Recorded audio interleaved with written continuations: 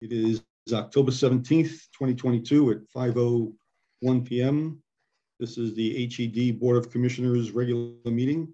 All commissioners except for Lynn Gedanken are present, as well as Michael Sullivan, Beth SRA of HED, Sarah Breeze of VEPSA, Joe, I don't know where you're from, Joe Levitt. Joe, Myrna, and Mike are all from DeLorean, and Chris Goulet is from Ham Pike. Great. Okay. I think we have a quorum, even though we only have 4 commissioners. So let's just go through the agenda. Are there any modifications to the agenda? Does anybody want to do? If not, I'm going to say it's approved. And let's just go through the agenda. The first thing is the minutes. These minutes I'm looking at are from 2 meetings ago, right? I don't have one from 10/3. I got one from 9/19. That's the last minutes we have. That's correct. Okay. The special meeting I didn't have ready. Okay. Anybody have any comments to these meetings, to these minutes? I don't. Okay. If there's no comments, so we need a motion to accept them. So moved. Second. Okay. Minutes are approved. We can go right to the meeting. I think first up is Breeze, Sarah. Yes, good evening. Thank you all for having me. Sarah Breeze with VEPSA. I think I've met most of you, at least virtually, once before, but I'm glad to be back. Mike asked me to join to go through the regulatory landscape that we are currently facing, and happy to answer any questions. I see Mike let me know that he has shared our monthly board report. As it says there, that it's been a busy summer. It's been a busy couple months. We are monitoring several initiatives, both within the state and federal funding opportunities that are coming out quite frequently. One of which within the state is the Affordable Community Renewable Energy Program through the Department of Public Service. We submitted an initial proposal a couple months ago and have been fielding some questions as they go through that final selection process. We are following, of course, the low income docket, as well as the disconnect docket that's been open for quite some time at this point. In September, we filed comments with UAMPS, Joint Action Agency out of Utah, on the hydroelectric incentives program, and are continuing to monitor that as well. Like I said, the Commission issued an order for the low income docket at the beginning of the month. We filed and supported a joint request to extend that. So those comments are due at the end of October, on October 28th. Additionally, we will be filing the 2023 Tier 3 plan, annual plan, as required on November 1st. So that's kind of the 2 very soon up and coming pieces that we are focusing on. Before I move on to any of the other items, any questions on those first topics? What are the specifics of the acre grant request? I mean, or what not specifics? I mean, what is it for?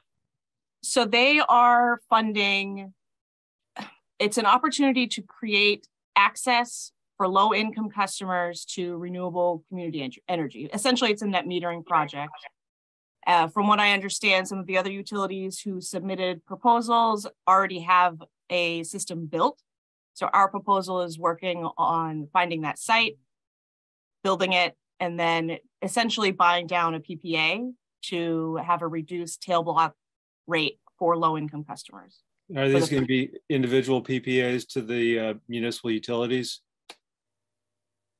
In some ways, yes. So the understanding is that VEPSA will negotiate, as we do with most of the programs, and then the utilities would opt in to have a certain number of that. The low-income customers from all of our members would be eligible, once qualified, to participate. Okay, so the ownership would be with VEPSA, and the grant money would go towards the installation of the project, and then reduced rates would be offered through a PPA to the municipal utilities. Correct. Okay, and it would be income qualified. Correct. Okay, these are I really like seeing these kind of this kind of federal money being pursued, which is going to lead to some more questions. But yep, Yeah, so this, the acre one specifically through the state, but yes, we are also monitoring and keeping an eye on all of the other funding that's coming through. And with the passage of the Inflation Reduction Act, that may adjust how the financing happens through this project. If BEPSA is then able to receive those incentives, then that's an avenue that we're also exploring. Okay. But this is a kind of a long-term program, obviously, because Sure. the siting and selection and studies, all of that has to be completed. And those grants take forever. But not to take up too much time, but I just there are a few others. Is the well, you had another one on there, but upgrading electric grid and ensuring reliability and resiliency. I don't know if you're aware of that one. Yep. That's been appropriated, and energy improvements in rural and remote areas. I actually mentioned this to Mike a couple of meetings ago about getting it on the agenda, but it was so busy that was. But I just wanted to make sure this is on the radar because it's really important to try and get this kind of funding for. And there's clean energy demonstration program and current and former mine land, and I've looked. There are a number of really good possibilities within the VEPSA service area. That's great. Yeah, I'll definitely look into those more. We are keeping an eye on a lot of the funding opportunities. In fact, this Grid Resilience and Innovation Partnership Program, GRIP, one of the other joint action agencies nationally was filing comments. So and APPA. So we joined with those through representation to basically ensure that joint action agencies can be considered as eligible recipients so that that can be flowed through to the members as well. Okay, great. Sarah, on the grid hardening, it says in here that the individual utilities should be encouraged to seek funding on their own. Are you guys doing it as VEPSA? Plus, you're asking us to do it individually? So that one is through one specific section. Those are the state formula grants. So there's not a whole lot of money through that, but the department was preparing their proposal to send out. And then that was initially due at the end of August. And that deadline has been extended to, I believe, March of 23. Right. From what I understand, the department is still working through that. And when we say, applying themselves, it's more so to identify the projects that you would want, because there was an attempt to build consensus among all the utilities to find one bucket or category of projects that the state formula grant would be suited for. But, where we will try to find consensus and common ground, we will, but we wanted to ensure that the ability for individual utilities to express their own priorities would be preserved. And do you know if we can go retroactive to stuff we've already done? That I am not certain of. I'd have to look through the actual requirements again to confirm. Okay. This one of the issues, just following up on what Mike said, is that I see is that having VEPSA submit a general application and have it try and make it fit for the utilities and make it available to the utilities in some cases could be very awkward. We would appreciate you pointing us to opportunities that would be more suitable to individual application. Absolutely. Yeah, we'll be keeping an eye on all of these. I know across the utilities, the other distribution utilities, I think there are a lot of concerns about how to ensure that Vermont gets a decent amount of these funds, all of this federal funding that's coming through, and strategizing on how that will be best applied at the federal level and then, get through to all of the utilities. But yes, absolutely. I think it's important that each utility is able to seek out that funding where needed and where appropriate, of course. It's hard with the competitive grants, right? Because it can be challenging if there's not the economy of scale, but we certainly want to ensure that access. Yeah, and people on the individual utilities have skills to be able to assist with those kind of grant applications. Had a recent unsuccessful one for various reasons, but in any case, there was a lot of money available, and anyway. Absolutely. Yes, I think everyone's in agreement to get as much funding as possible through these federal programs that are getting announced and becoming available. Any other questions on kind of the federal grants that are coming through. Let's see, so we're keeping an eye on those. As far as the dockets, BEPSA filed comments at the end of September in conjunction with Burlington Electric on the disconnection rules. The general consensus there was that the department supplied proposed changes, which did not address many of the concerns that had been brought up in 2020. So we've asked to have more workshops to go through those concerns, and there has been no update as of yet. The low income rate, like I said, those comments will be due at the end of the month. We are exploring some joint comments where appropriate, but also filing our own for BEPSA. I don't know if you have seen it yet, but essentially the department or the commission has asked for all the utilities to submit their data in a model, and the low income percentages were provided by GMP in the original filing. And they've asked for comments on the methodology, the scenario, and overall, the sense that we are getting across the board is that most of the utilities will be expressing the same concerns, provide the data as requested, of course, but also reiterate the concerns that have been raised in the past. Did BEPSA file any comments about the ANR's or requests for comments about the EV regulation? New EV BEPSA did not file any comments on that. I did attend the public hearing, but we did not file comments specifically there. Any concerns about that or anything? I mean, there are always going to be some concerns on the impact there, but that was not an area that we specifically wanted to or decided to comment on at this point.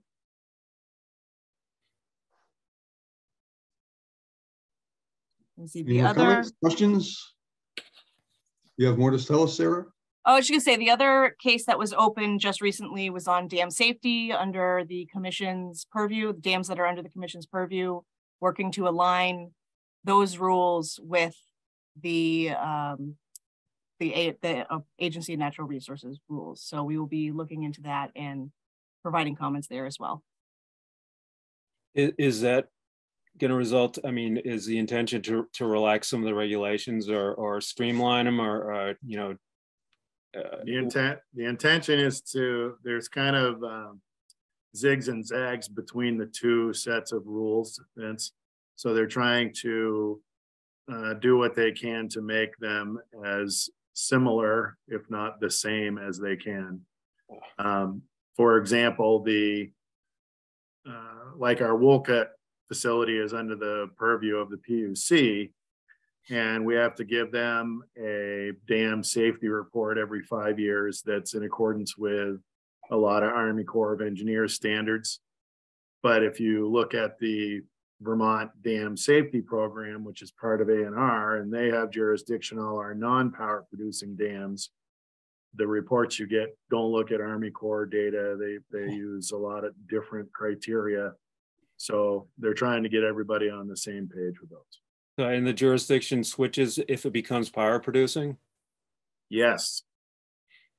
And, okay, sorry, I don't want to take up too much time, but. No, and it can also, the jurisdiction, if it is deemed to be a license required facility, then we would be under FERC jurisdiction to boot.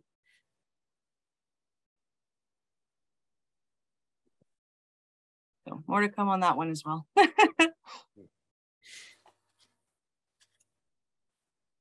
Any other questions or specific areas of concern?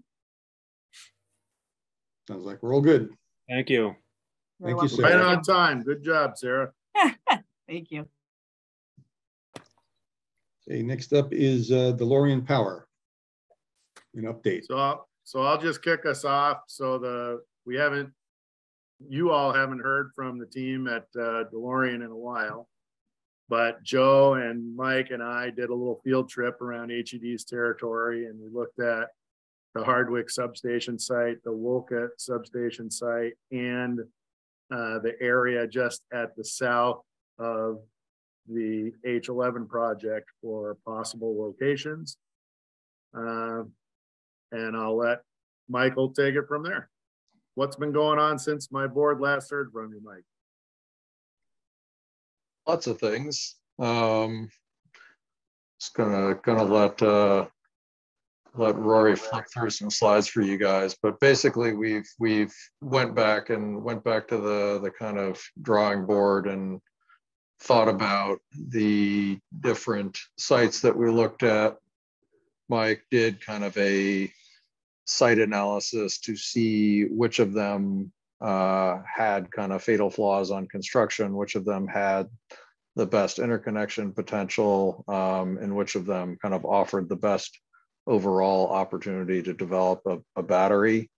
The conclusion there was that, putting out something out there by the solar site on Billings Road would be the most advantageous place to put something. So we kind of updated our sizing analysis that we had presented last time to better factor in the solar output there. We updated the sizing analysis to factor in the physical constraint that you identified on that distribution feeder, such that we would only be able to inject a capacity up to that amount that would be left over if the solar was operating at full output. And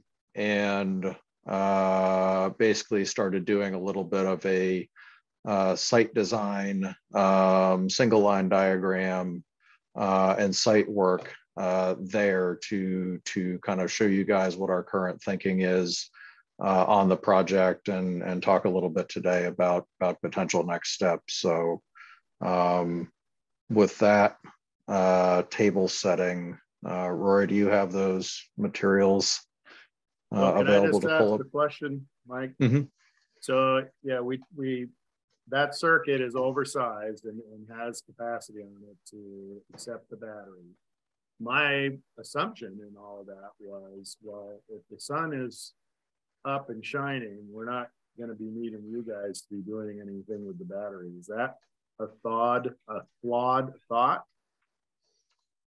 That is, no, not a flawed thought. Most of the peak shaving activities between 6 p.m. and 9 p.m., well after the sun goes down, we did do, that was factored into the sizing analysis, was kind of an assessment of solar output from that system. And we kind of calculated what the potential impact of any residual solar generation kind of into those evening hours might be on the peak shaving capability of the battery.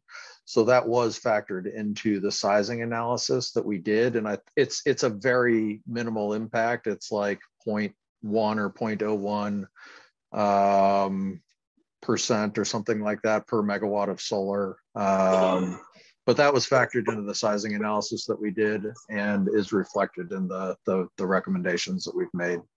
Okay. Yeah, that's right. It's not materially impactful, and what prevails is the scale economies of a larger battery rather than any sort of kind of justification for going smaller for corner cases where there's less load. Yeah. So yeah. I guess, sorry, Rory, one other comment there. And I guess the reason that, Mike, you might be asking the question is, how much should we take that solar output into consideration when sizing the battery? And I think that's kind of part of the conversation here, right? Like there's really not a good chance that we would ever be looking to dispatch the battery during full solar output. So if that is not a constraint, then we could increase the project size incrementally a little bit. I mean, you basically said at full output, we'd have about 4.85 megawatts left on that circuit. That's correct. Our sizing analysis had us at a 4.99 megawatt system otherwise, just to stay under the 5 megawatt ISO New England threshold.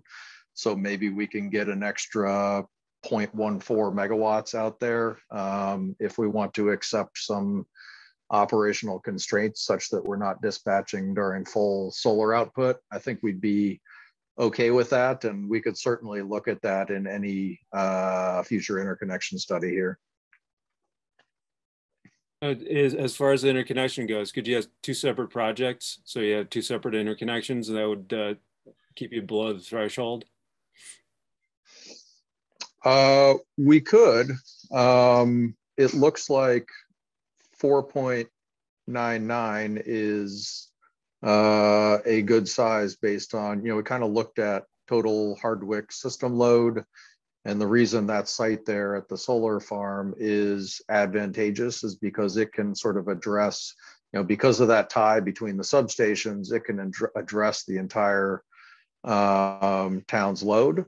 So, you could go incrementally larger still just based on system loading during coincident peak events, but it's not like you'd be adding a whole nother 4.99 megawatt system. Maybe it's 3 megawatt systems, but in that instance, you're going to get a better price if you do one 4.99 than you would a couple smaller systems, just based on the cost of development, the cost of interconnection, the cost of permitting, all of that stuff. So yeah, we could a way to get around the interconnection limitation. So what's charging this? Are you guys purchasing power? There's a PPA with Hardwick Electric, and then there's Vince, they'll get to that. Sorry. Let them do their thing. Okay. Maybe Rory, you gets kicked off with our presentation. Yeah, let me see if I can pull it up here. Host disabled participant screen sharing. So someone's got to. Oh, hang on, I gotta click you. Cool.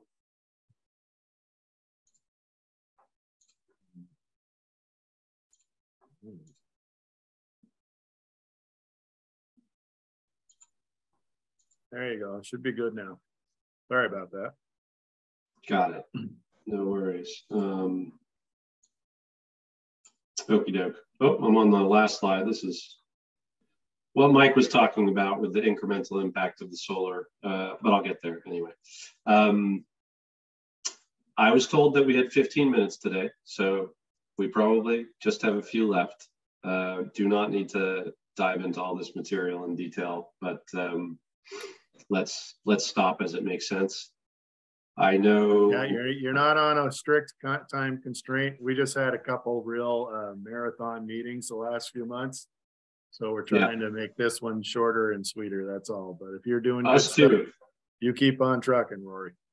Organizationally, that's a great aspiration of ours. Make meetings 50% shorter. Yeah.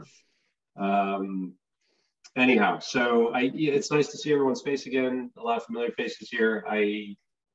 We gave background on the company last time around and gave a kind of quick intro to what we thought would make sense here. Not having had the benefit yet of going around to look at sites and best locations, and so things have evolved a little bit since then. And we performed this sizing analysis, which I mean, not to be a spoiler, but it proved that we could basically max out the system vis-a-vis the big ticket interconnection threshold in ISO New England at 5 megawatts. We stay below that. We avoid a lot of costs that would otherwise undermine the project economics. And our study indicates that we really should maximize to the extent we can get up to 4.99. We took the feedback from you, Mike, and we have a lot of comfort that we can get to a 4.85 megawatt threshold without any issue. So if we subject that constraint to ourselves, that's how we were thinking about the economics of the project. And I will speak to those as is opportune here while we walk through it. As all of you probably know, and feel free to just accelerate me if I'm saying redundant stuff here. But the objective of this project is to sit on the system and anticipate the 12 monthly coincident peak events that drive transmission charges, and anticipate the single annual capacity peak in ISO New England. So 13 windows that we're aiming to hit, and position the battery to reduce local network service charges to the extent that those exist as well.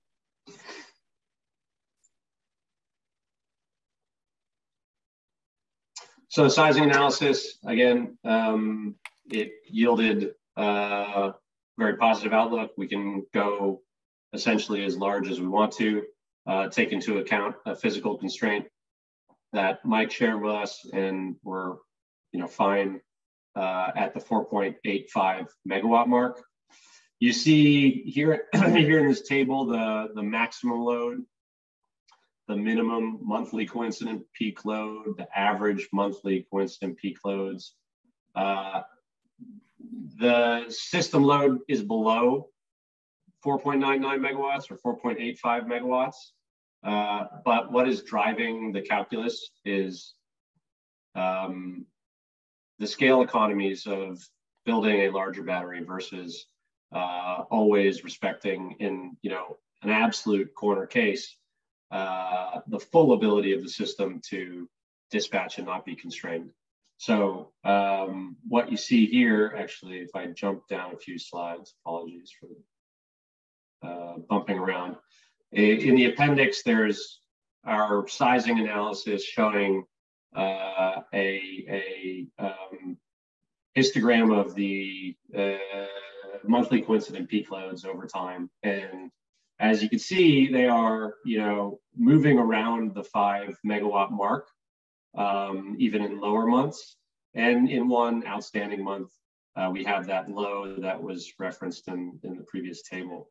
But for the most part, you can always be maximizing your output to hit these coincident peak events, and therefore taking the hit on, the CapEx per megawatt by reducing the system size.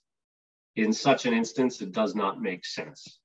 So it's an economic optimization. Sorry, I'm having PDF issues. It's an economic optimization in addition to a N-2 constraint situation. Here's the annual coincident peak, also dancing around the 5 megawatt mark.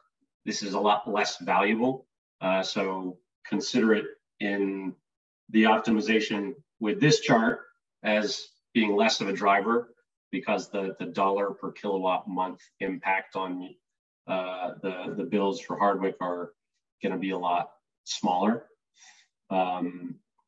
Jumping back up to the top. So here was that minimum that you saw in the long run monthly coincident peak chronology, and the max and the average, dancing around the 5 megawatt mark. And that lands us here comfortably at just short of 5 megawatts. Hours below that, the very few, what you saw on those two charts was the peak events, not the percentage of hours below. So we had a consultation with Mike. We came out of that and performed some fatal flaw analysis on the different options. And what we determined was, after looking at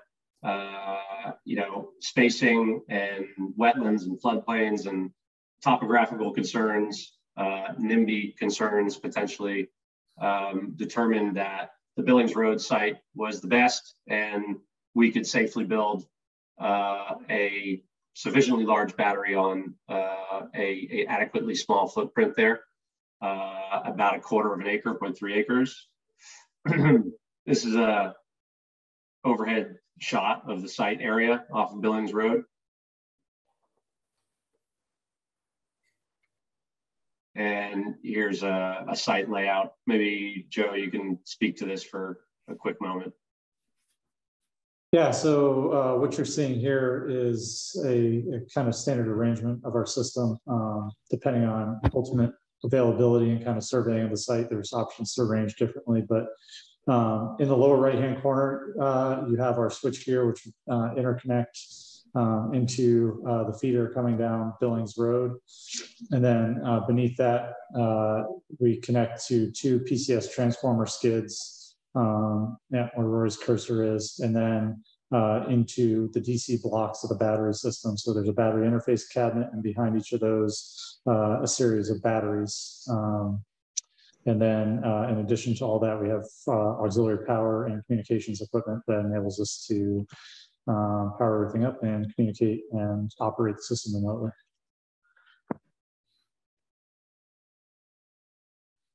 So there's space there in your plan for basically like another 2.5 megawatts of batteries in the future, perhaps? Yeah, effectively. We basically are leaving room to be flexible on future augmentation. Really, it's more designed for adding energy than it is power capacity, but you could, with an AC coupled augmentation, we can add power capacity as well. Okay, so I get a few questions. So the viability, optimization, location, all that stuff, it's great, but it seems like it's more for your internal, for your information internally, because I don't see any information. I know that's another step, but about what exactly the savings are and the structure of the contract is. And I know last time you guys made a presentation, and you had a 25-year requirement in the contract for providing the service. And I wanted to know if that was still the same, and if you had any actual, like a spreadsheet of savings based on, specific discharges. And back to my other question, who's charging it? How does that, is there a PPA with Hardwick Electric for charging? I mean, how does all that stuff work? That's what's, I feel like, is what's relevant to Hardwick Electric. I mean, the feasibility is great, but the project's nothing without savings or value to Hardwick Electric and the ratepayers. Yeah. So I can speak to that briefly. Situation has been in flux a bit, right? The price of batteries went up by over 30% in the first quarter of 2022. 2 months ago, we got something that took us back in time to the end of 2021 with the Inflation Reduction Act. We have a tax credit now that we can monetize on standalone energy storage, and it's worth 30% of the CapEx of the project. In practice, there are some costs associated with it. There are some ways you can kind of uprate the cost of the project a little bit, but call it, for simplicity, 30% off in a price environment where costs went up 30%, right? So we're measuring this fluctuation as we go through the permitting processes and we go through the interconnection processes on the first VEPSA resources. All that is to say, things look a lot better today than they did a couple of months ago. So we're kind of breathing a sigh of relief that the economics are still very compelling. If I give you an example, because we are still teething on the impacts of the Inflation Reduction Act, I can send over a spreadsheet to you, Vince, if that's helpful for you to kind of play around with numbers on. But for a system of this size, I believe that we're looking at an annual bill to Hardwick of somewhere around $750,000.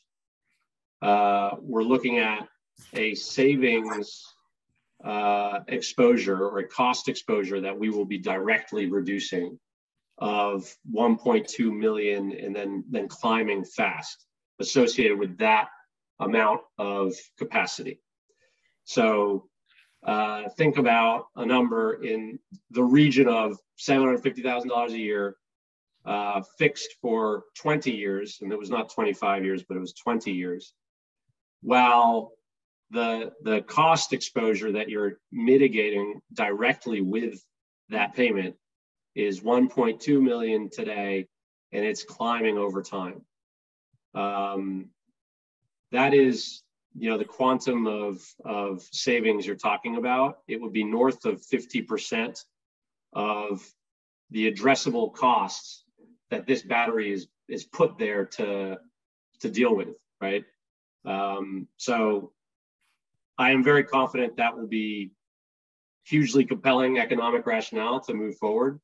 And we're working closely with Sean on, getting to the finish line there. It's just, there are moving pieces that we are managing on an ongoing basis. And what if you miss the peaks? Yeah, I mean, that's the nice part for our partners. We have assumed 100% of the performance risk. So the biggest risk is that we don't save, the money that we hoped we would. We save half of it, and you pay half of what you were expecting to pay.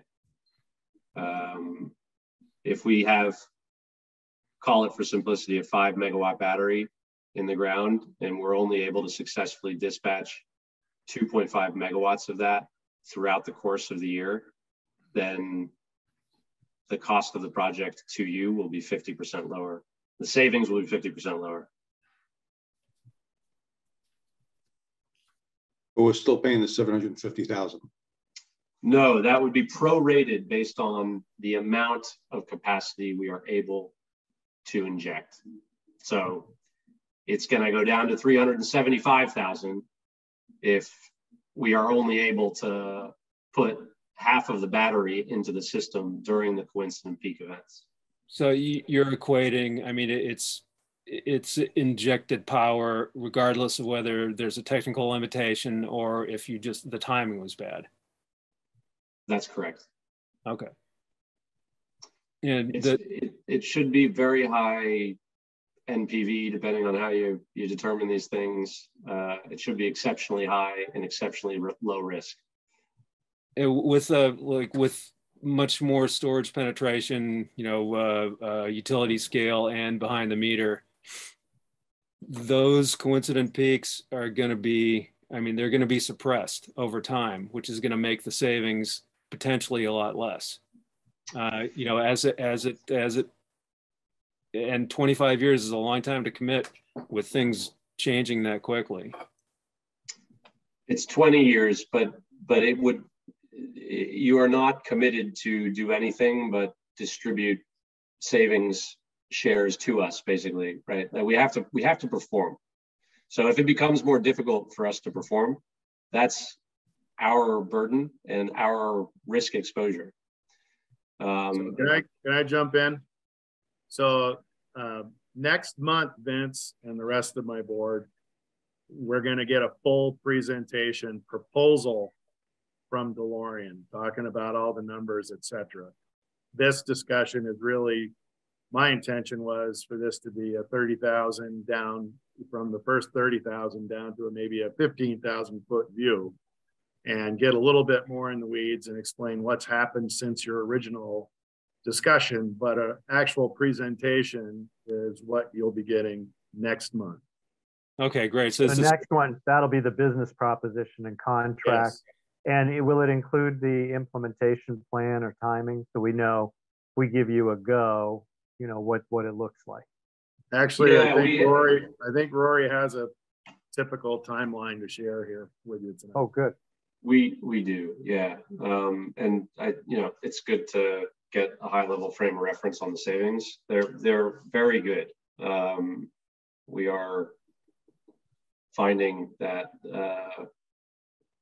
there's a lot of appetite and traction for systems that can reduce demand charges for municipal utilities. So I as Mike suggests, we will go into the weeds on that during the November presentation.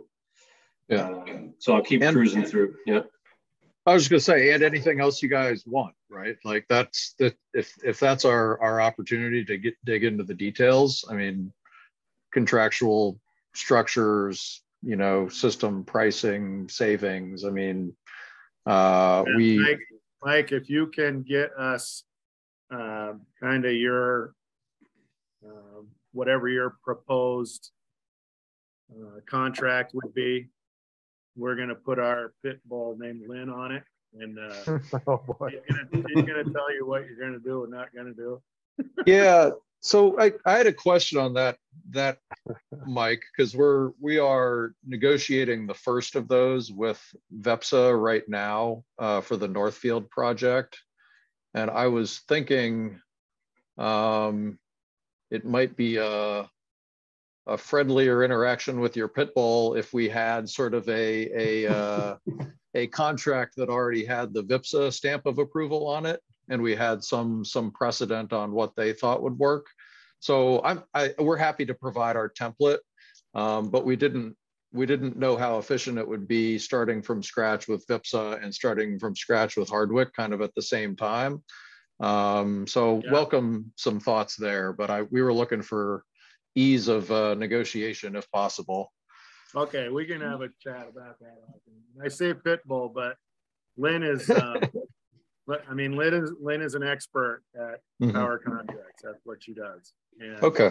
You know, we started off with her with the developer for the H11 for the solar project this would be next to it, and it really started rough because, you know, they thought she was being a pit bull, and she's really just a T crosser, an I daughter, and she wants it all right. It has to be right because she doesn't want to worry about somebody 11 years from now worrying about X that Lynn didn't, you know, think about. Yeah. So she's very thorough. She's a very thorough pit bull. That's what I'll say. Well said. Well said. But I still think it does help to have the VEPSA. It does move you down the process. Yeah, so that's good. Yeah.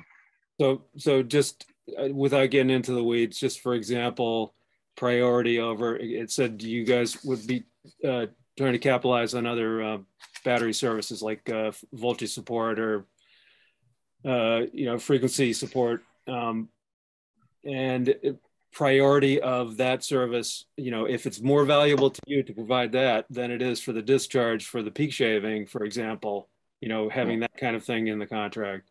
Yeah, those values, Vince, in the ISO New England market are really for, you know, once every 10-year emergency condition happens. I mean, I don't remember in the last 20 years that we had an under frequency load shed event or a capacitive voltage support need other than routine cap bank switching. So I don't know that there's even a market yet for those items that these guys would be looking to get into.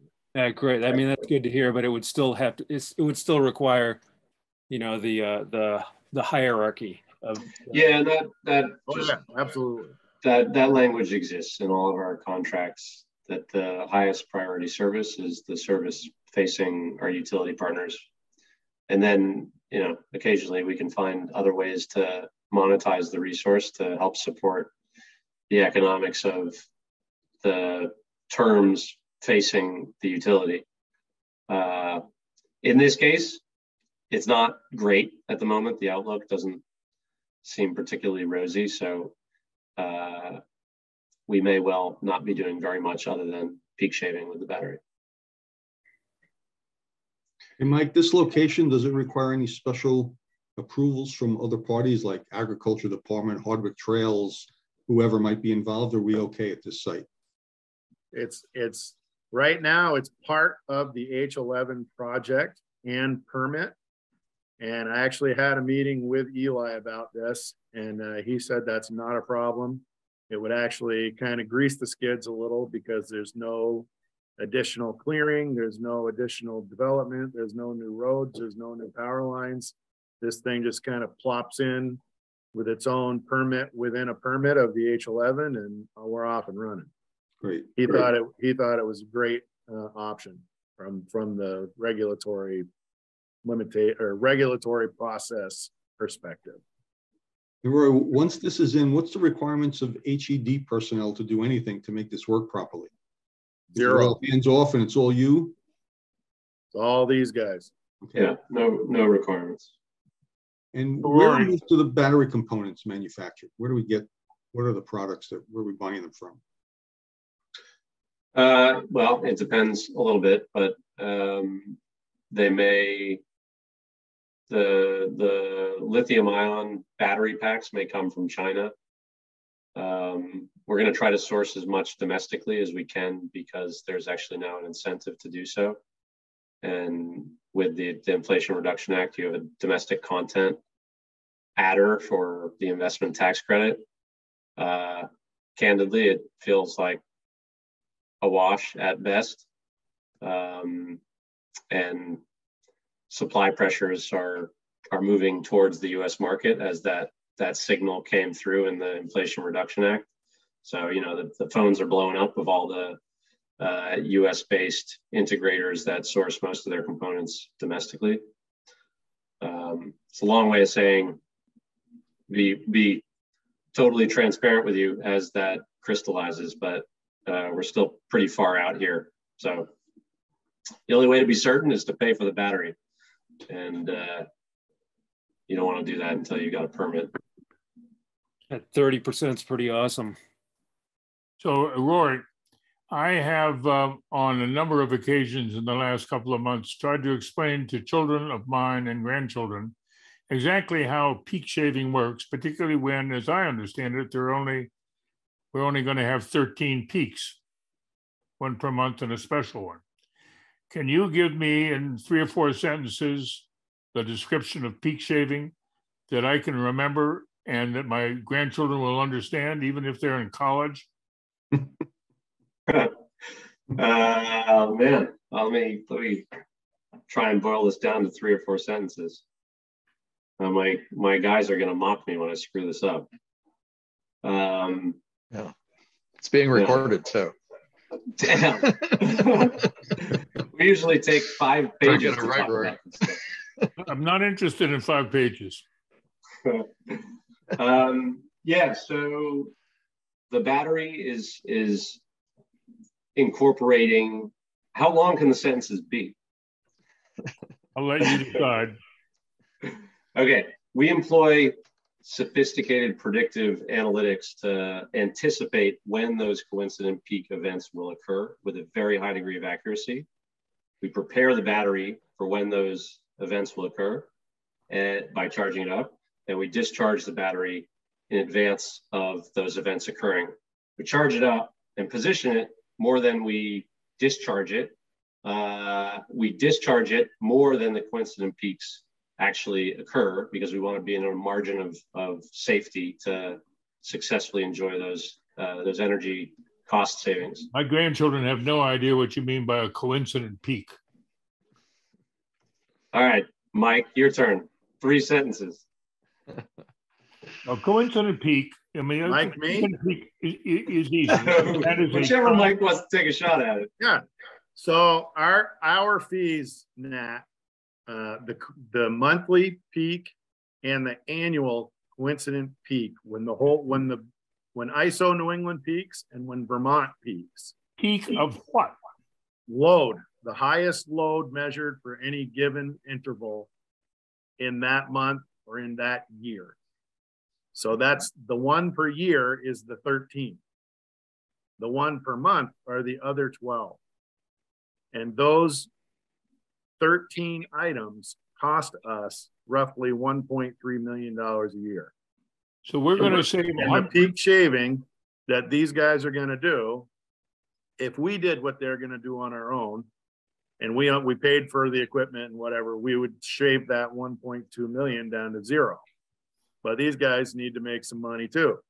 So they're going to charge us roughly $750,000 to save us 1.2 million in the early parts of the agreement. So 1.2 million on 13 is about 100,000 each time on a 3-hour basis. In 3 hours, we're going to save $100,000. Yeah, and you explain, Mike, what do we pay per kilowatt hour during those Quincy peaks? It's an outrageously high kilowatt hour rate. Right. This isn't about energy. This is about capacity. Okay, Well, it's $100,000 an hour. It is 100,000 an hour. Yes. Well, I mean, the underlying cost driver is ISO New England is determining what the transmission capacity needs to be for those peaks. And then so for example, Hardwick Electric sells power to Jasper Cellars, and Jasper Cellars makes cheese, and then we charge them energy fees for kilowatt hours that they use, energy over time. But we also charge them a demand rate for their highest coincident peak of themselves for the highest 15 minutes over the billing cycle. So our meter looks every 15 minutes. What was it this time? What was it this time? What was it this time? What was it this time? And it records the highest one. And that's what we bill them for on their demand. It's the same kind of principle that we are in, but we're in a big pool with the rest of New England all doing it at the same time. And what Nat's asking, I mean, this is what it is, but not why it is. I mean, ISO New England's making these determinations to figure out what the transmission capacity needs to be and what the cost. Yes, and determining a rate. Yes, determining the rate to be able to support that transmission capacity, and then they distribute it based on your actual demand. And if your load is higher, then you get a higher percentage of that total cost. And if it's lower, then you get a lower percentage. And that's where it comes from. Does that make sense, Nat? No. Okay, he's right. Right. Okay. So ISO New England, you know, they have a huge transmission. I thought we had reduced tremendously our transmission expenses. No, I am. We bought a transmission line. That's within our system, though, but it's not. Yeah. This. So right now we pay transmission fees also to our wholesale provider, which is Green Mountain Power. I have yet to sign the agreement with Morrisville to buy into their transmission line, which is going to cost us like $300,000+. But that will get rid of the Green Mountain Power transmission costs, which is part of this equation, but not part of the ISO New England number. So in 3 hours, once a month, Rory thinks that we will save well over $100,000. Yes. But it's not really once a month, right? It's whenever it happens in the month. It could happen 10 times. No, it's 1 hour of every month, and the highest hour of the year makes 13 Right. events. Yeah, the highest hour in the month and the highest hour in the year. So, you may have 10 peaks, but only one of them is going to be the highest level, the highest number. So that's what it is. But then, the battery's dispatched multiple times, more than one time a month, to make sure that we catch the right peak. But, but each one is just the one peak, the one most. Whoa.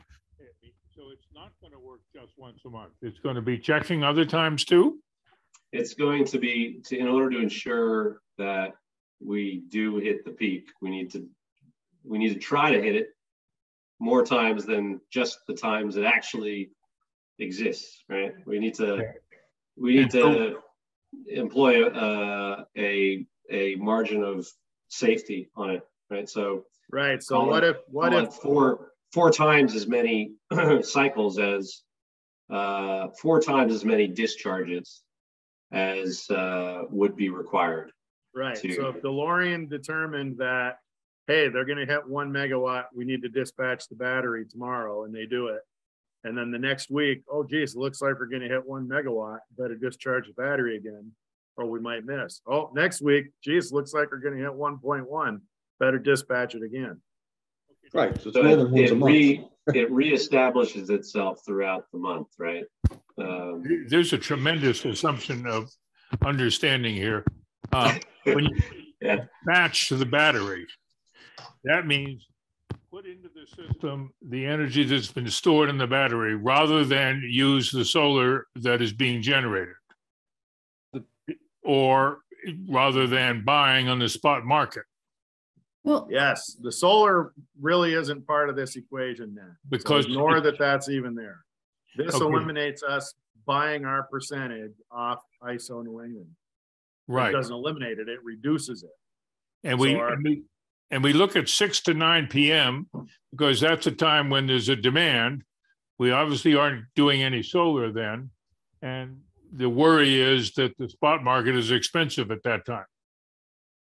Is that all? Yes, that's part of it, yes. Okay, so we try to dispatch, as we said, the battery just before that and during that time. I can't hear you. You can't hear me? No. Nope. it's kind of going in and out. I don't know. So I mean, that's a point that Nat's making. So is the PPA going to have a capacity component too for spot market coverage? I mean, besides the besides the peak shaving. I mean, I'm not. Does that? I think that's an in the weeds question that we're not Okay. ready for. Yeah, we can't participate in the market for capacity with the resource while reducing your capacity obligations in the system. So I'm not sure if I've understood your question perfectly well, Vince, but I think the answer is no. We would not be doing that. Okay, yeah, I guess that would be redundant, is what it would be. There are rules to prevent that, right? So that was about 150 sentences, I think. So Nat, come see me tomorrow. We'll have coffee and talk. I mean, I would think the biggest one is like, the highest, the town uses a certain amount of energy, and each month the highest amount of energy is reduced so that you're not doing. Okay. Each month, the highest amount is reduced? No. Not Yes. being reduced. Well, okay. Yes. Thanks, Mike. Yes, it is. Instead of us using the grid, we're going to use the battery. Come see me tomorrow, Nat. It'll be really interesting to see the components of the contract. Okay, you wrote in one of these pages that this will reduce the load of the Walcott substation. Why is that?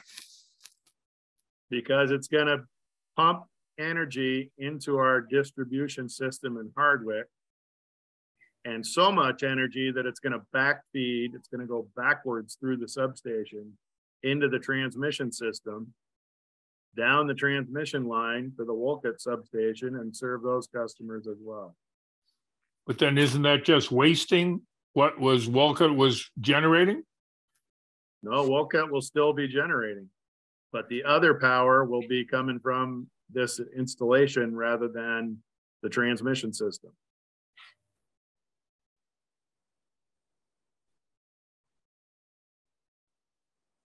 So I have a question just still related to peak shaving. So say theoretically you get the load is 0. I mean, the construct that ISO New England is using, this, intermittent monthly and annual peak, if the load is 0, there must still be some base charge that they're charging. And is that the case, or would New England's their transmission tariff actually go away if you hit it perfectly every time? It would effectively go away megawatt for megawatt. Okay, so megawatt for megawatt, but they would still. If you had 0, there'd be nothing the battery could do. And that's right. It's the sizing. The sizing analysis is, what are the minimums? Right. What are the maximums? Yeah, I'm not talking about the electrical capacity or the system. I'm actually talking about the price, the cost, how they calculate. Is there a base cost, like a base charge, like $1,000 that they charge no matter what, and then on top of that, it's like N plus load times whatever the percentage is based on your. It's very simply a dollar per kilowatt month construct, and it is reduced kilowatt for kilowatt that you reduce your own load. So if you're at 0, then you won't be paying the transmission charges or the capacity obligations. Okay. So if everyone is able to, with storage, reduce their demand to 0, then essentially no one would be paying transmission charges for that year if they did it over the course of a year. Yes, but when it happens comprehensively, then you have challenges, right? Because the coincident peak starts to move around as people are chasing it. Well, there's also a ton of utilities that are not incentivized to do this, right? Like every utility in New England that owns transmission is not going to undermine their own abilities to recover the costs for transmission. So there's a small subset of customers that pay these transmission charges and are actually incentivized to do this peak shaving. So there's no risk of the entire system shaving their peaks and this mechanic going away. And like no investor-owned utility is going to do this because they'd rather get paid for their transmission. Right. It's just smaller transmission-dependent utilities like Hardwick and the rest of the VIPSA membership that have major incentives to do this. Okay, that's really good information, and that kind of supports what I was starting to suspect is actually a really artificial. I mean, it's an exploitation of an artificial limitation, and the fact that major utilities or utilities that own transmission have no incentive is, I think that's a real flaw in the system, given the fact that storage is so important. But in any case, that's a separate issue. Okay, so we're way over time. Here, I'll just Rory, flip to the. Rory, you can wind this up because we have a full audit to get through tonight. Okay. All right. Well, I'll leave it here because someone had requested this. I don't think it was Vince. If we were to kick off in the November timeline, you gotta really squint your eyes on this one. I put on my glasses. Zoom in. Sorry? Can you zoom in on the Gantt chart there? Yeah, let me. Okay, how's that for people? A little better? I was the one who asked, and I don't really need all the detail down below. The top half of the page just shows. Yeah, the dates on the top. It takes a year to get a permit and 6 months to build it. Yeah, it's a 2-year process is basically the takeaway. Yeah, okay, great.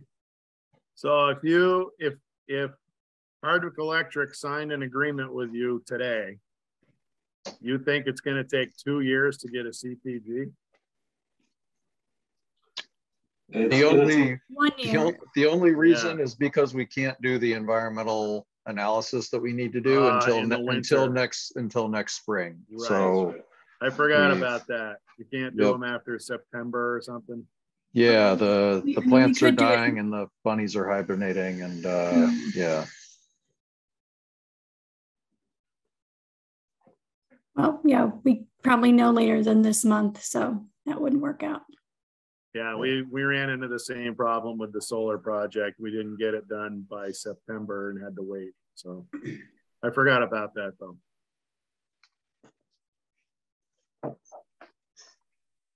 That's good though. That gives us a deadline for, it gives us a clear window for your pit bull to do the work. And that work's got to wrap up when we get the environmental going. Yeah, that's right. And when did you guys think you can get us a contract or an outline of a contract? Say a week or a month, was it? Well, we can send the template contract that we've sent to VIPSA already. I would suggest that we not start negotiating that contract in earnest until we have a precedent in place with VIPSA and they've at least given a version of it, their stamp of approval. I think that will make everyone's lives easier here. What's the prognosis on getting that, Mike? How far out is that? The one with VIPSA, I mean, hopefully very soon. We will be sending them a price for the Northfield project around which we will be negotiating that contract hopefully this week. And it's kind of in Ken and Sean's hands, I guess, after that. But, you know, I certainly can get you guys, like I said, the template. We can get you a term sheet that largely reflects that contract prior to the discussion at the next meeting. And happy to field any questions that folks have, you know, at that meeting about it. That sounds perfect. But I would, you know, and I would suggest instead of like redlining that document and actually negotiating at that meeting, we wait until we have a VIPSA template to work from.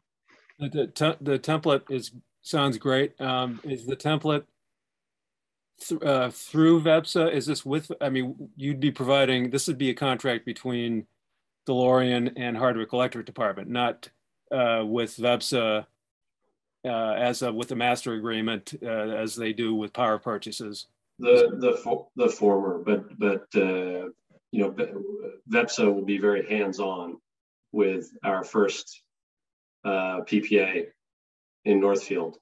Okay. So VEPSA is willing to do it either way. If you guys want to be the counterparty on the contract, you can be the counterparty on the contract.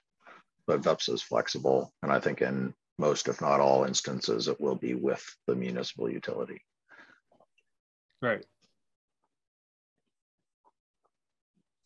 Great. So, you know, I think we reconvene with the business terms and a fuller presentation. That would be followed by us beginning to pour real resources into this, get the system studied formally with an engineering partner, and begin the permitting process in earnest and the CPG process in the spring. Well, thanks. One final question. So just thinking about what you said about having an interest if you have transmission facilities. So you guys as a business, you would be looking for utilities without transmission facilities, essentially, that would be able to save through peak shaving as customers. I mean, I'm just thinking. We have many different business cases, but in this instance, absolutely. That's okay. Where, you know, the majority of the value lies. Okay, thanks. Thank you guys very much. Look forward to seeing the next piece. Thanks, guys. Thanks a lot, guys. Take care.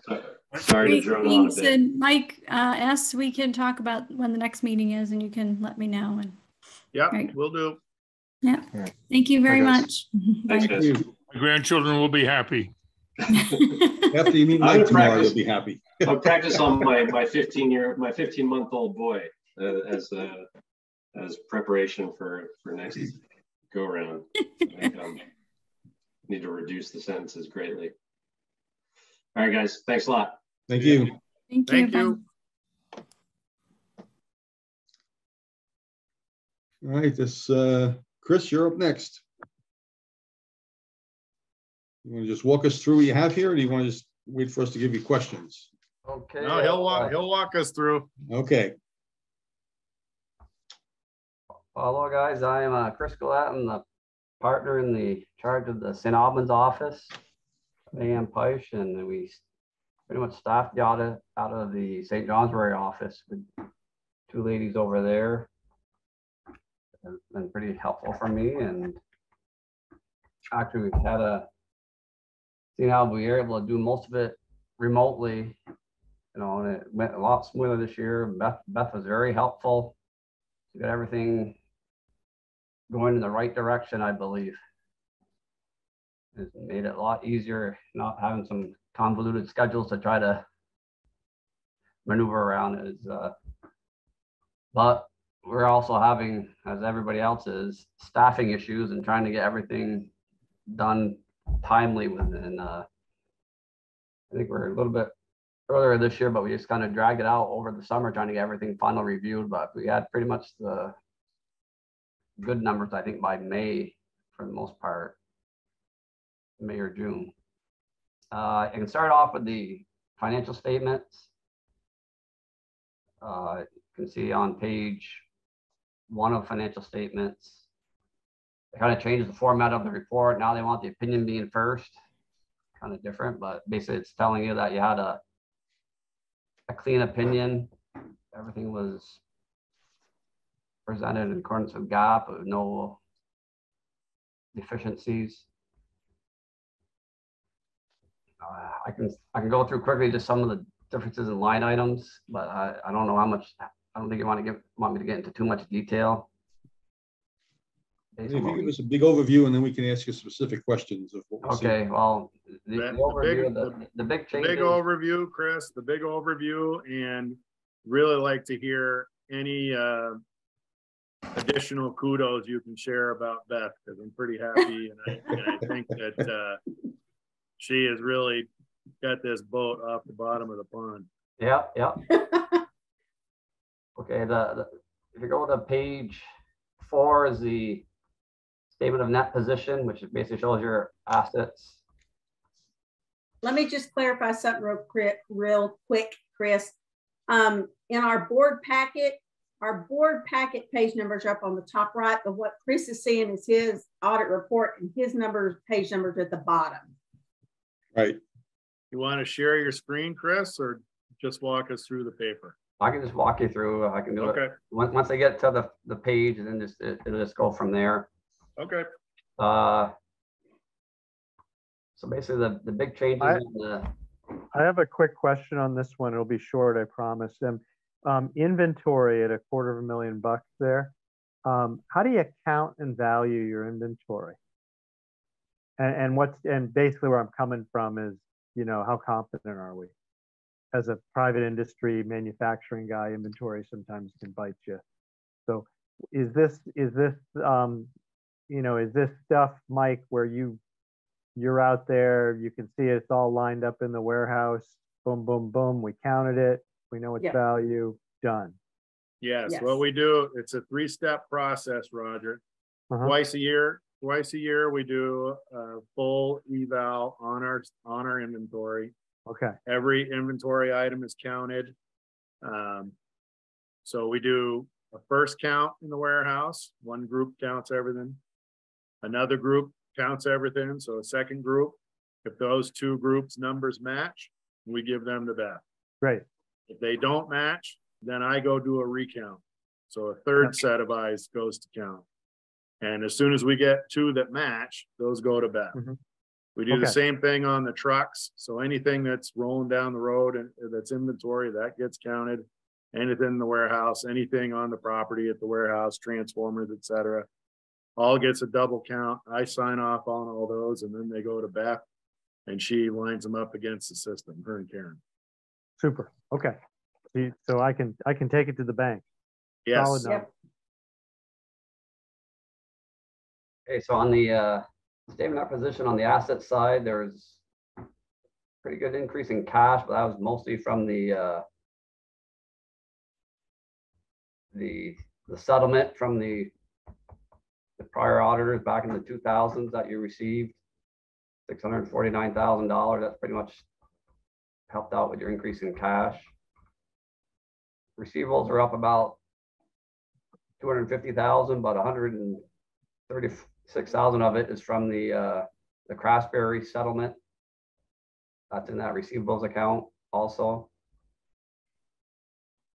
The rest of the activity on the in the assets were pretty much reasonable to prior year. There's just about $300,000 in increase in investments, and the net property equipment actually went down a little bit because of the depreciation.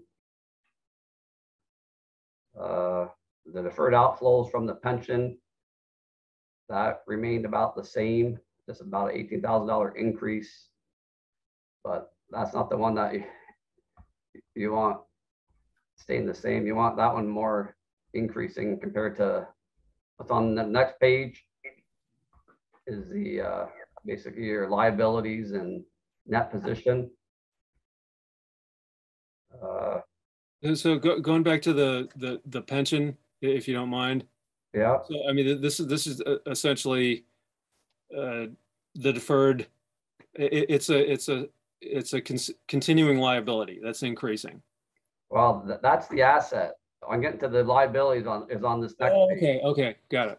That's the one that you're going to be more worried about. So Yeah. Okay. okay, And- most of your liabilities, you know, your accounts payable went down considerably. I think that was But before you jump to liabilities on the assets, one of the things that's a little scary for me is we got a receivable now, the 141,000 with Craftsbury, and the payment terms on that receivable are 9 years. And as we go to a higher inflation environment, Beth, you got to keep us on. I mean, that is so far from being cash in hand. You know, it's not 30 days away. It's not 60 days. It's not 90 days. It's 9 years. So that is billed out on their bill every month. I know. The So agreement. I'm sure we'll get it. It's just we won't get it for a long, long time. So, Not the total amount, no. yeah, we just got to be careful.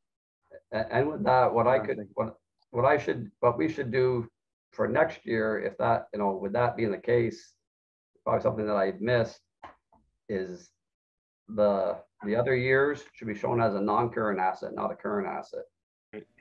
That's a great idea.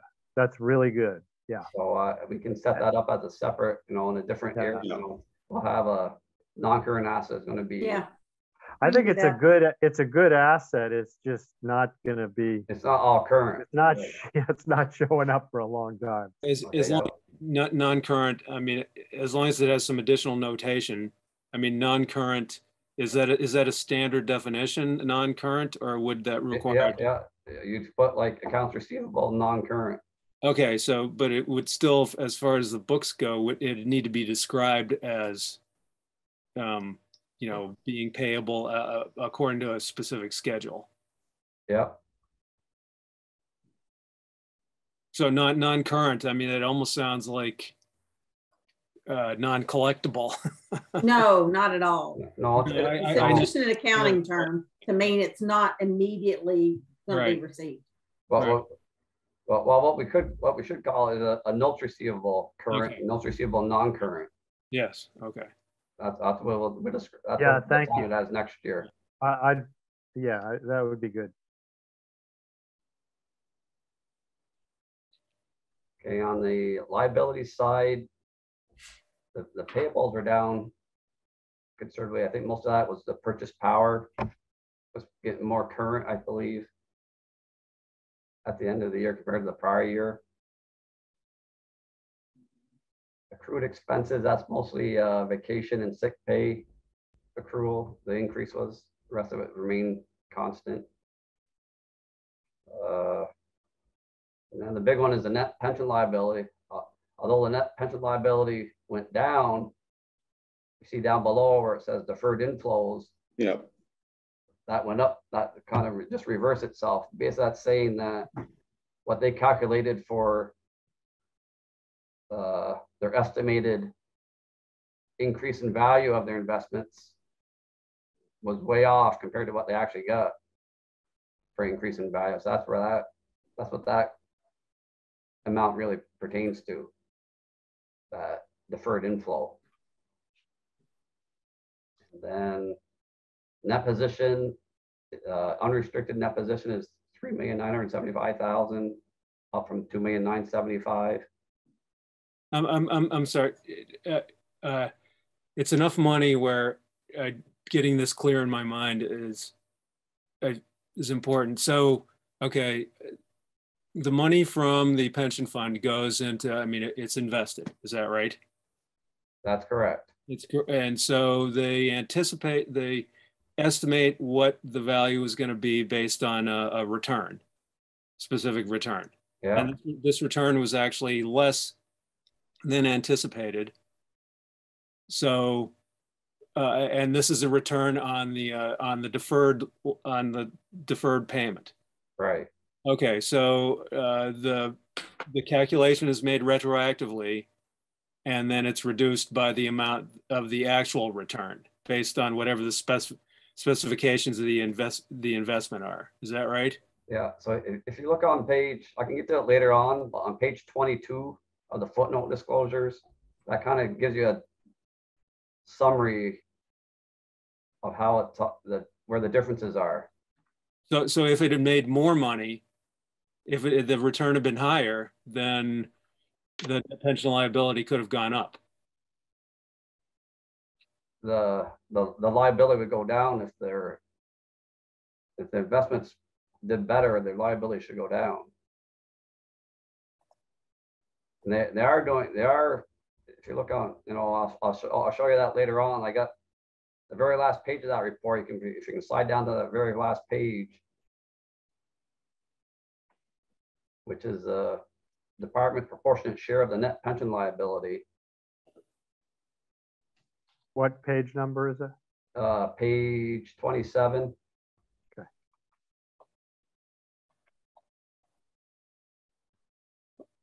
I guess I'm a little confused. If it hasn't been funded yet, you're making an estimate of the return on money that hasn't been funded, put into the fund.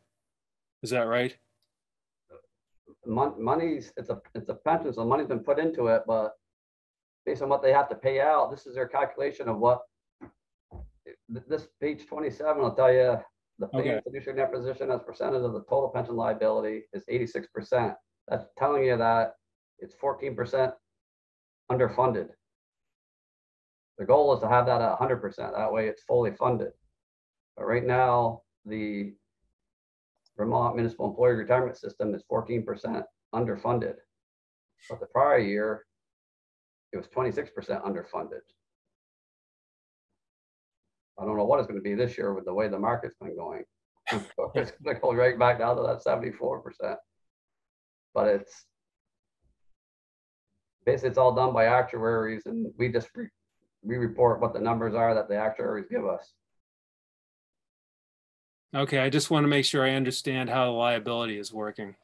But Vince, I think what you might want to do, if you want to sort of educate yourself on pension accounting, maybe do it separately, you know, with not with this group, yeah, but with the Vermont Municipal Employees Retirement System.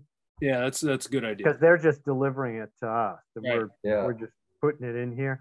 But you know, as a matter of policy for us, I do agree. You know, we should watch the unfunded portion, and we don't want to be like every other government around the country and just systematically build up an unfunded pension liability. The state of Vermont's done it. You know, lots of government companies do it less than governments do it, and I think it's kicking the can down the road and understating the expense of running our operation. And then somebody eventually has got to pay these pensions, and when we underfund, we're saying that somebody is later. Right. So that is something I think we could do. We could say we want to contribute more. I think we could do that. I don't know, you know, but that's something else we could take up. It's nothing to talk about tonight, I don't think. Well, that's where, if you look at their A through F, whatever different plans they have, some of those plans are paying, the company is paying 10%, like the sheriff's stuff, the sheriff's fund, they got to pay 10%. The employer portion is 10%, and the employees is only like 4 or 5%. Right now we're at 5.25% to 6% in the VEMR's Fund B. Or okay, go to page 6 under statements of revenue, expenses, and changes in net position. You see that the charges for services were up about $270,000. That settlement income that's the Craftsbury settlement.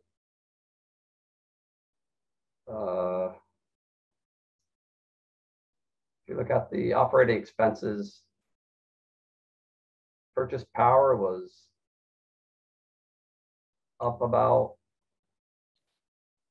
$370,000. I was comparing that to 2 years ago, was at like 3,450,000. So I don't know if last year you just didn't, there wasn't as much usage in 2020. I'm not sure why there's a big increase compared to 2019. Yeah, we had some strange waves there with COVID hitting us, and actually had a bunch of arrearages too that we were dealing with. Actually, Beth has an update on those later, but yeah, we had a couple anomaly years for sure. Okay. The rest of the expenses are pretty much in line. For end up with the operating loss of 45,000 due to that big increase in the purchase power. But you know, we had that net settlement income, which was very helpful.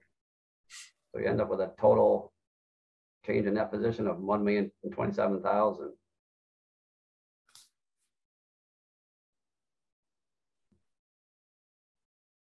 And your overall net position at the end of the year was 8,978,617. I don't know if you want me to go through the cash flows at all, or if you just want me to go over some of the items on the footnotes. You know, it's so, I think the cash flow and all the numbers here are so long ago, and our situation that's developing is of this year, 2022. So it's almost so old. It's not, you know, it's less worthwhile to invest the time, I think, Michael. Yeah, I think we got lots to talk about on cash flow. We've flagged it. We're going to push forward a rate increase case, and we got a problem on cash flow when you really take out the one-time events, you know, even in this year. Yeah. And then the truth is, in 2022, the problems become huge by comparison, and that's more relevant probably. That's what I'd suggest. Don't talk it through because it's old. How are your receivables doing in 2022? Is it still the same as last year, or is it? It's proportionate to the growth. I don't think it's a big problem. So there was a purchase power costs are going to be about $250,000 to $300,000 over for this year because of multiple factors, Chris. And there was also VEPSA had a budgeting error involving our H11 solar project, which contributed to that number. But beyond that, we are, you know, we haven't had a rate increase since 2009. And reality is we're way overdue. We need one. And the numbers are starting to shove that right down our throat. So that's okay, but that's the reality.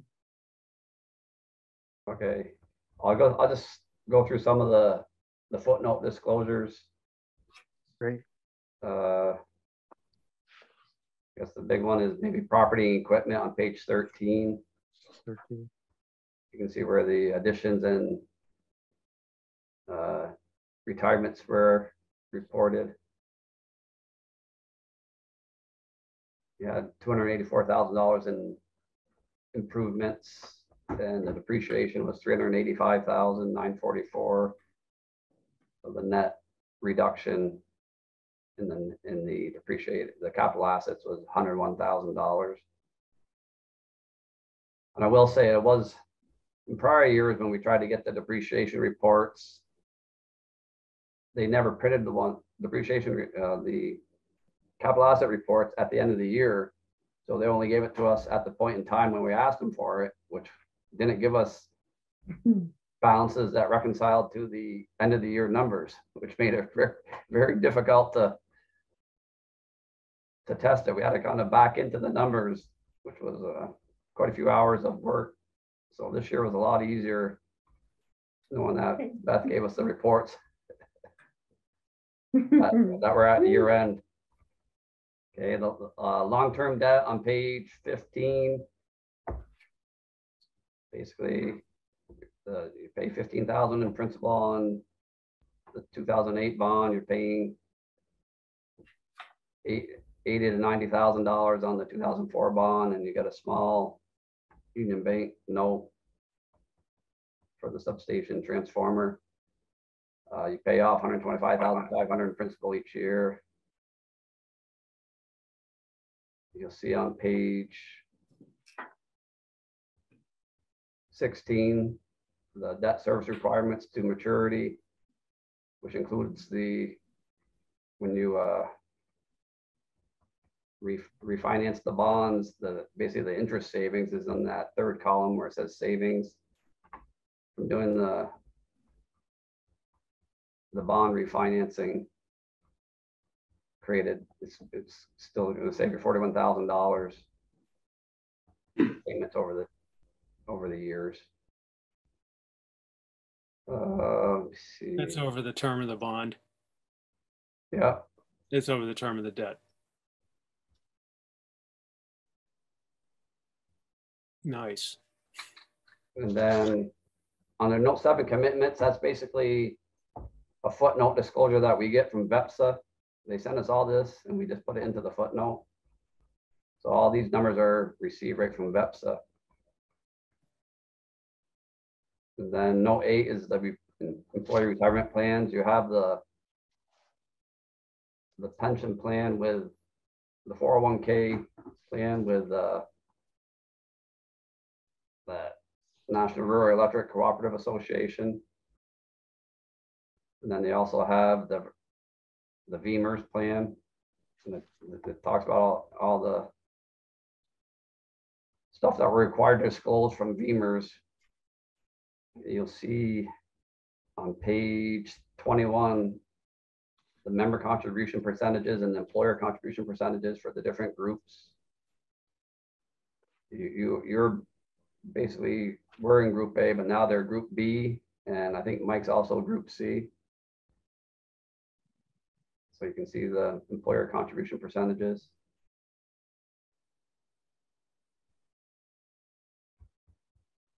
So you'll see on page 22, that's where it summarizes what makes up the deferred outflows and what's the deferred inflows. One portion of it is the difference between their expected and their actual experience ratings. That's 72,000. The deferred inflow was the difference between the projected and actual investment earnings. So that's telling me that they were expecting, they were projecting higher investment earnings than what they actually had. Then they have a part of it was their changes in assumptions that they change every few years. Then they have changes in proportionate share of contributions and the district contributions subsequent to the measurement date. You can all go online to the VEMR's website and look at these reports, and they're pretty well detailed, and they have a lot of calculations that go into it. So based on these changes, we basically recognize a pension expense of $130,100. And out of $130,100, your actual contributions were $58,000. So the difference is what they give us for adjustments to make to your financial statements. So you actually had contributions of $58,000, but their pension expense was, actually the pension expense was $104,206. And the rest of it's just a bunch of required disclosures. And like I said, if you see on the last page, it shows you that what's your share of the net pension liability, what is your net pension liability, what's your covered employee payroll costs. Are there any other questions on the Yes, financial can you statement? just go back to your page 19? Excuse me? Your page 19, can you take a look at the top of that?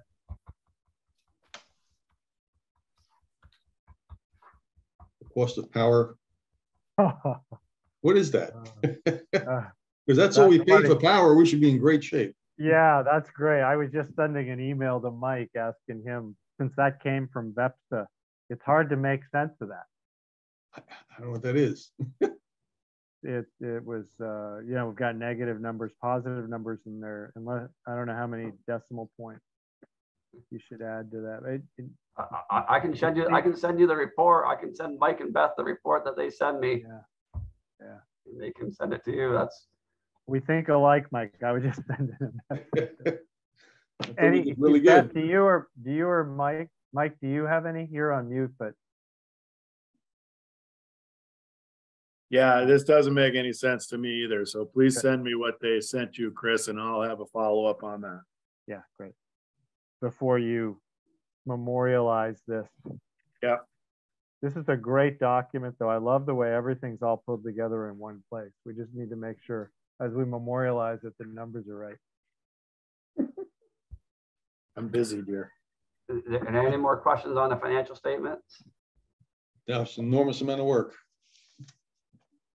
I can go over, we have three other letters that we have a management letter, a governance letter, doesn't really state much on it, but the management letter, I can go over that quickly, indicating that basically all the management comments that we had from prior years were pretty much corrected in the current year. So we didn't have any issues with the findings that we had from prior year, which is great to see. And we didn't come up with any other management letter comments that we could find for this year.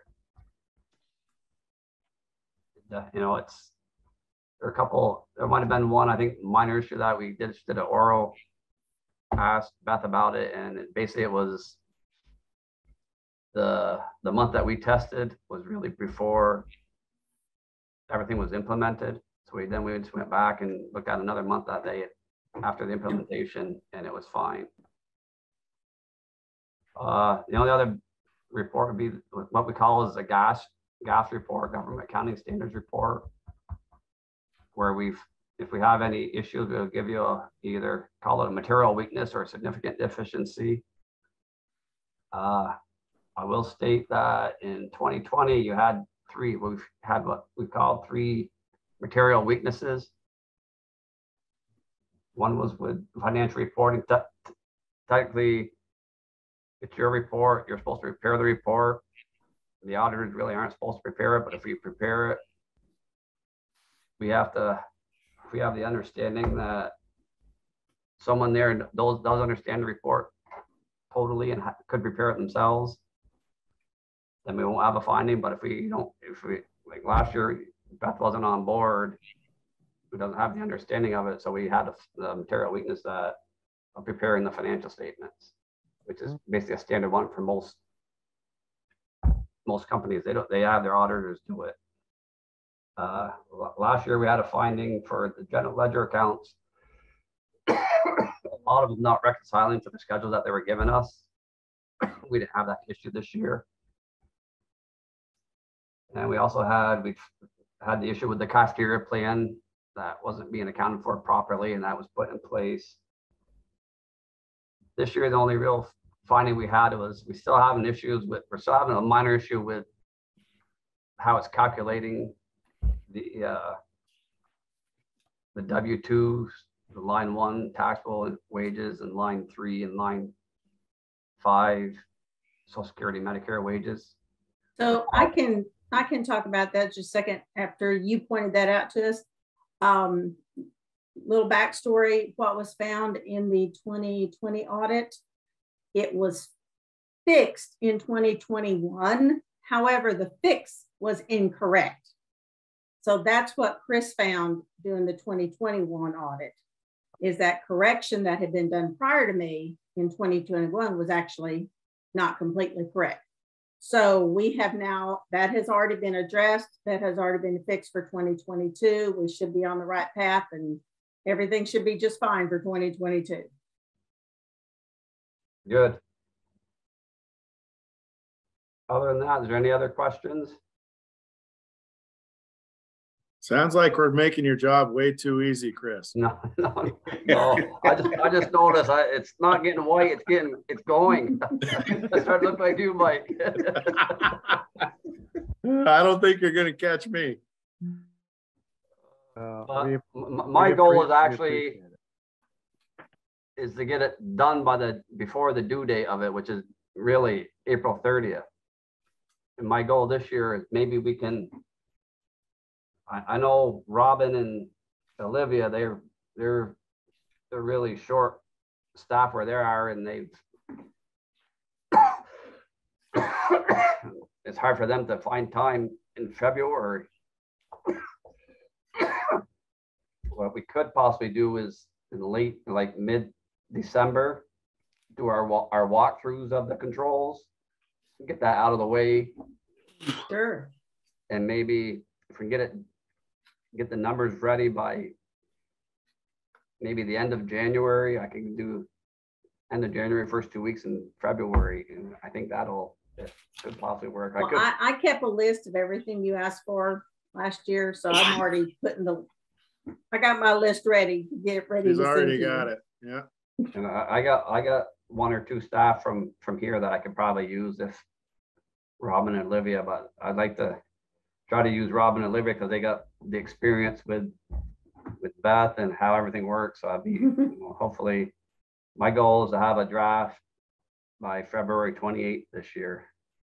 Nice. I think that'll make my life a lot easier too.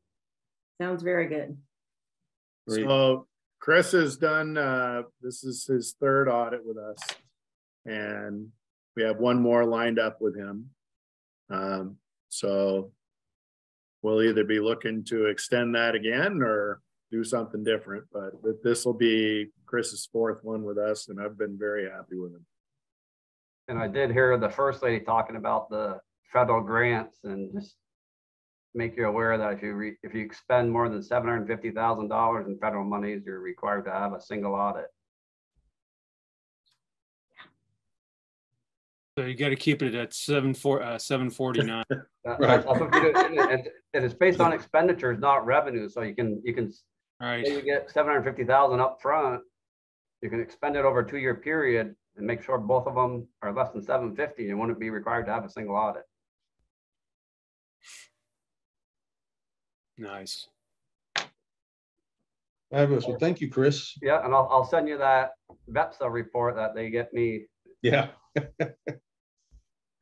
So yeah, on that, I mean, I'm hearing you tell us that we have a good audit here. Things look good. They're much better processes and confidence in the data that we all provided to you.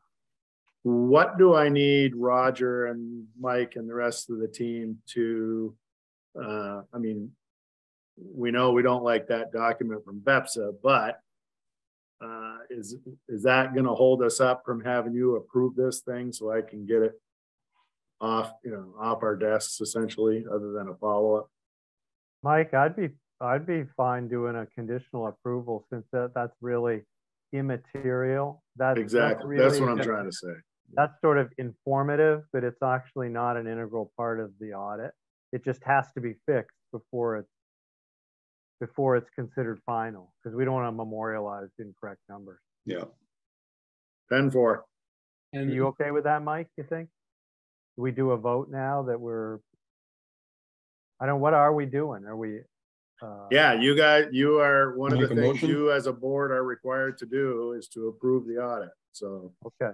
So I move, if it's okay, Mike, I'll move to approve the audit, subject to a correction on the page 19 cost of power exhibit.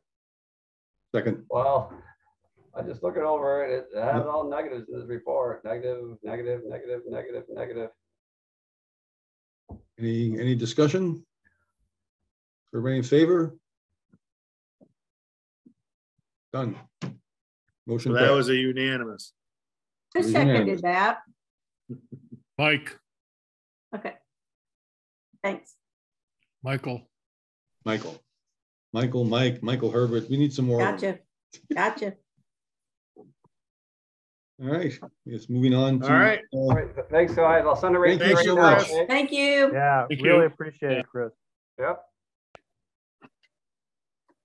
On to the GM report.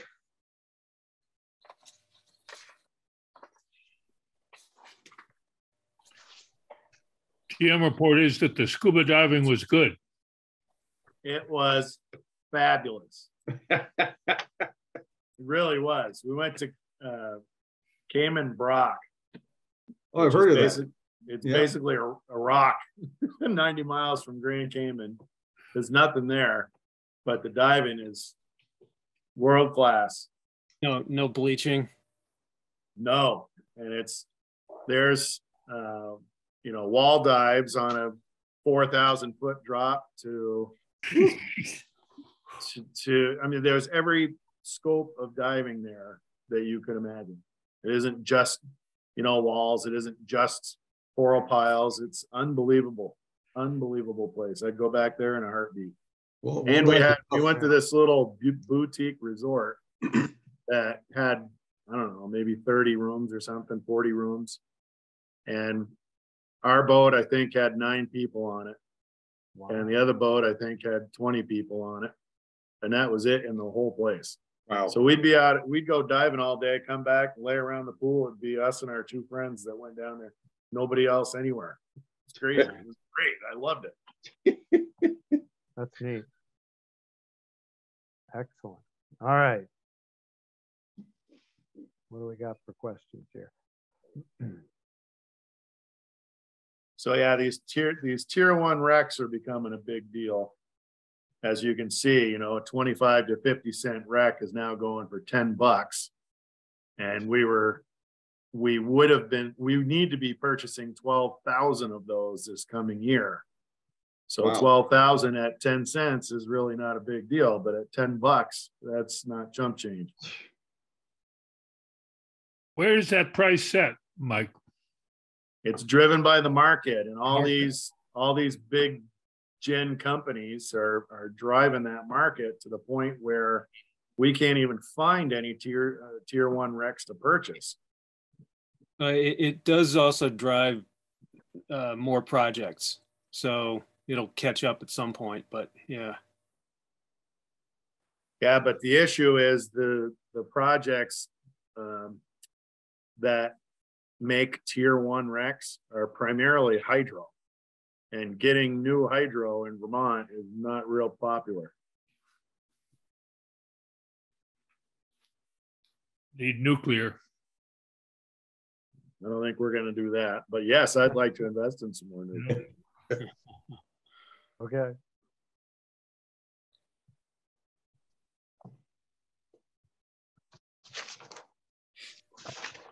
On to Beth. Just AMI. Yeah, next month, Ken Santamore, who's kind of the project manager on the AMI for VEPSA, and the general manager, Ken Nolan, are joining us next month to give the full present and hopefully be looking for all of your blessing on Hardwick Electric being in or out. So you'll get the full gambit from them next month as well. Okay.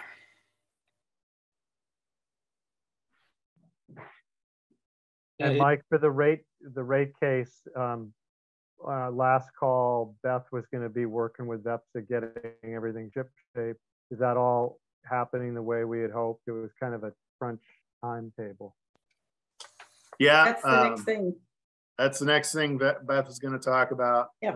She got all her stuff to Steve Farman before she was away on some vacation. And then Steve was gone the following 2 weeks after that. So he's just getting his feet back under him this week. But yeah, we're on track he's actually waiting on me, I think, at this point to give him the capital projects I want to do. So good. I guess Washington Electric made public a big request for they're going after a rate increase. Plus, they took a shot at net metering in that same little magazine. Can you believe that? The whole newspaper was sort of taught. Yeah. It says Mike will provide. It's sounds like a lyric to a song.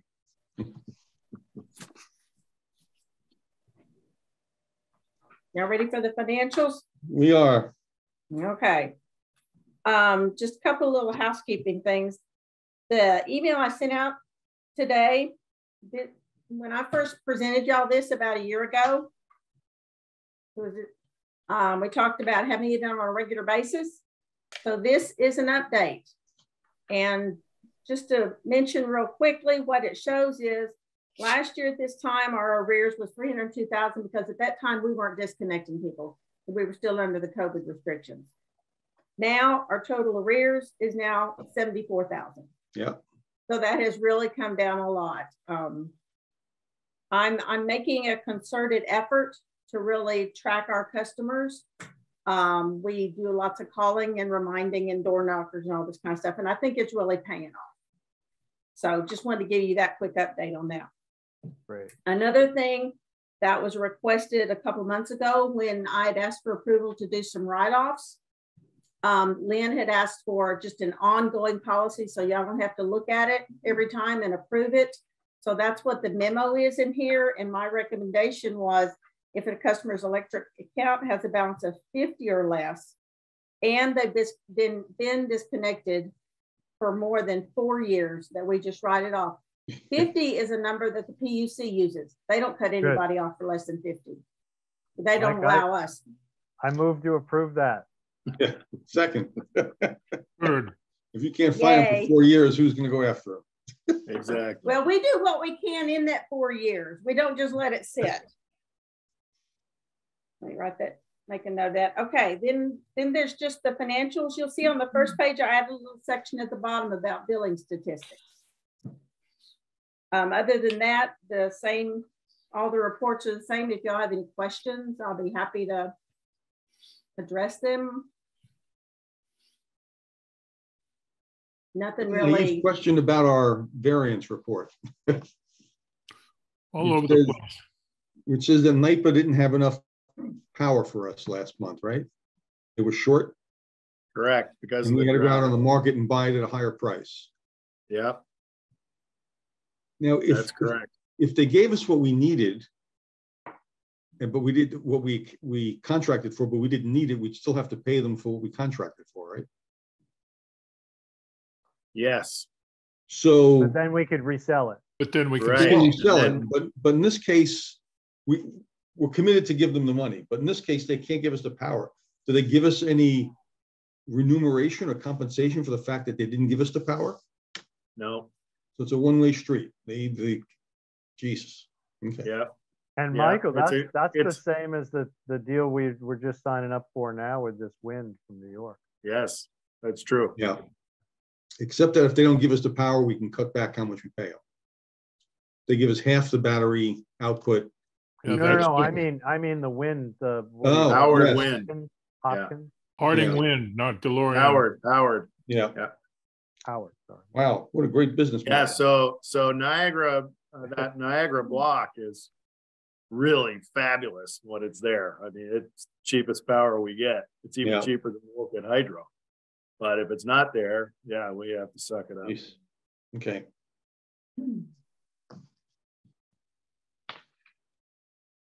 What's the analysis, Mike, on when it's not there? The water isn't running, it's the fall? No, the entire northeastern U.S. is in a severe drought condition, which has driven all the hydro generation. I mean, some of the numbers that you see from VEPSA, if you see the really horrible numbers for Mooresville, is because they can't run any of their hydros. They don't have enough water. And the state, or the ANR put all those new restrictions on what they can and can't do with the water they do have. So I think last month they were over $500,000 over budget with purchase power for the year. Yeah, that may happen in Lake Powell and Lake Mead out west. Oh, yeah.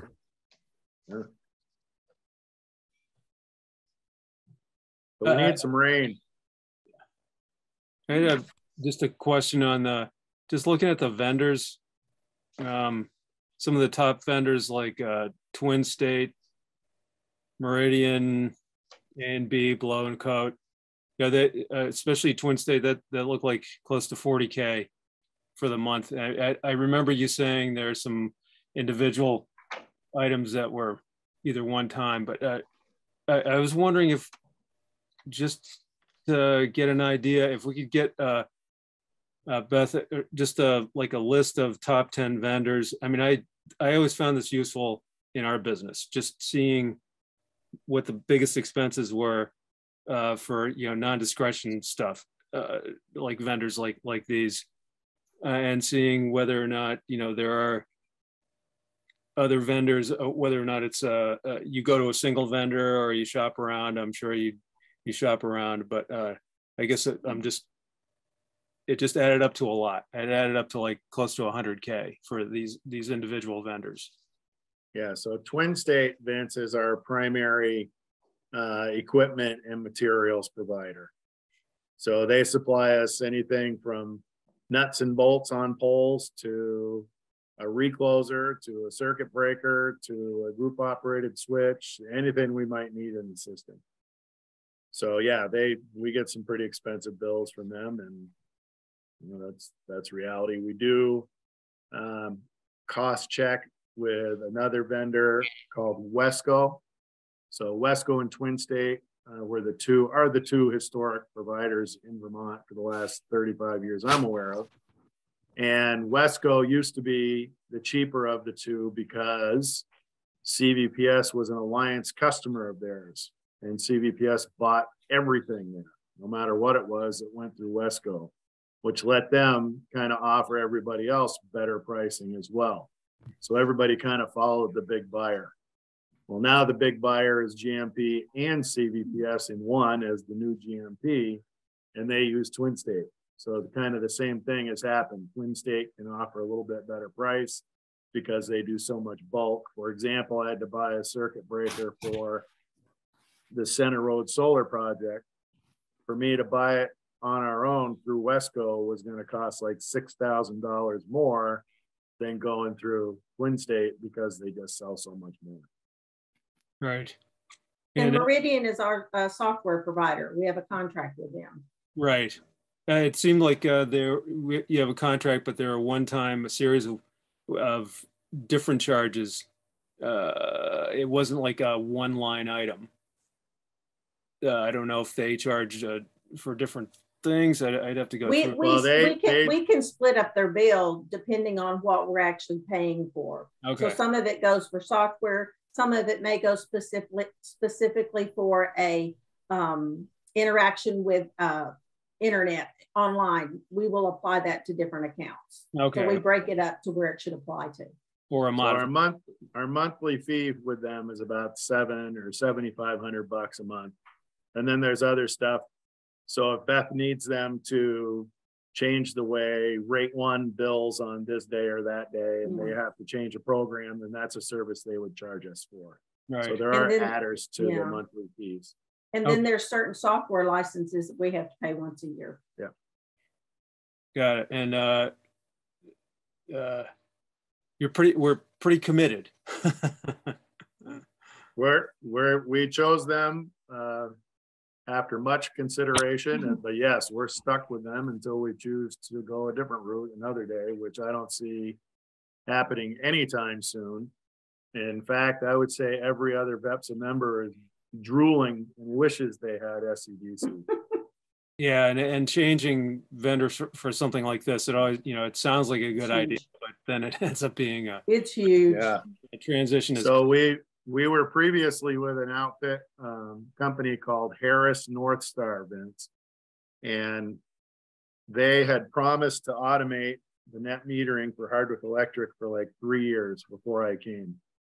So I chased them for another year, and they finally said, well, we can't do it with your version of software, so you're going to have to pay $195,000 for a firmware revision, and then we can set up your program and be automated.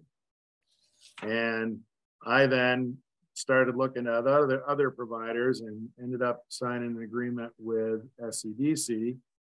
And for $149,000, we got the whole system, our own servers in-house, great service, everything automated, and see you later, Harris North Star. And SCDC has now changed their name. They're Meridian. They're Meridian, yeah. And just one more A and B for. That's our veg management contractor. They do all our trimming. Right. But they also Adam, the owner, is also great with big truck repairs and hydraulic systems. So if we end up blowing a hose on a truck, or he usually the guy we call to fix that. So you'll see other bills from him as well. But normally you'll see maybe 6,000 to 7,000 a week for him for trimming services. Okay, so yeah, I mean, it was adding up to $250,000 a year or something for trimming. Okay, that's, which is a substantial percentage of the budget. And then we turn some of his bills, we turn around and bill the cable company if they own a portion of it. He's an Agent Orange instead. That'd be great. I don't think the customers would appreciate it, but it would be an effective tool.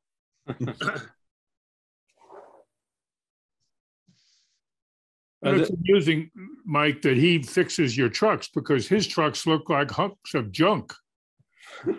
They aren't new, but they run great, and they're all tested. They're all tested and certified and good to go. So I see them parked on Route 15, of course, between here and Marsville all the time. Yeah. And there are just one more series of refunds. I can't remember where it was, but they're those are for projects that customers paid for and then decided not to do them. Okay. Or their project came in under budget. So we said, oh, it's going to cost you $10,000. But then we started the work and found out, oh, we can do it this way. It's only going to cost you $5,000. Then we reimburse them the $5,000 they already paid. Right. It just seemed like more this month than usual. Beth, can you look at your page 78?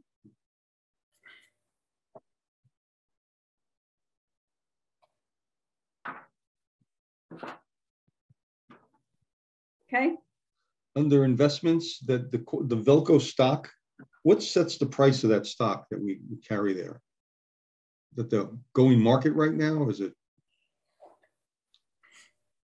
We get statements from Velco. I honestly, to be honest, I can find out what's driving that, but we use their statements.